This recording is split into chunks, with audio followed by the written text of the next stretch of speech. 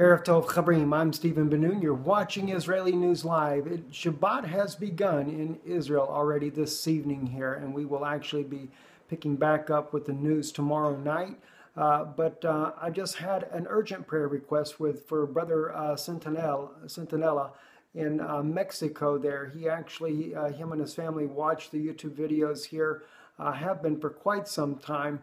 And they are directly in the path of Hurricane Patricia, which at this very moment has 200-mile-per-hour sustained winds. He is actually at the impact point. You're looking at live footage right now of the storm on the screen and behind you here. Of course, we're using capture here because it's just a quick upload, but do pray for our brother that is there in Mexico. He lives there with his family.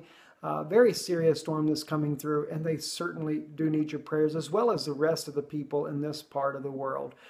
Tomorrow, though, we will actually be uploading a teaching, something that many of you guys have been waiting for me to get back in the saddle of doing there. And then tomorrow night, back on again with Israeli News Live, starting at 9:30 p.m. In East Europe, 10:30 p.m. in Israel, and 3:30 p.m. Eastern Time in the United States. There more prophetic updates as things unravel in and around the world. And of course, it's still very bad in Israel. There's still many, many deaths going on there.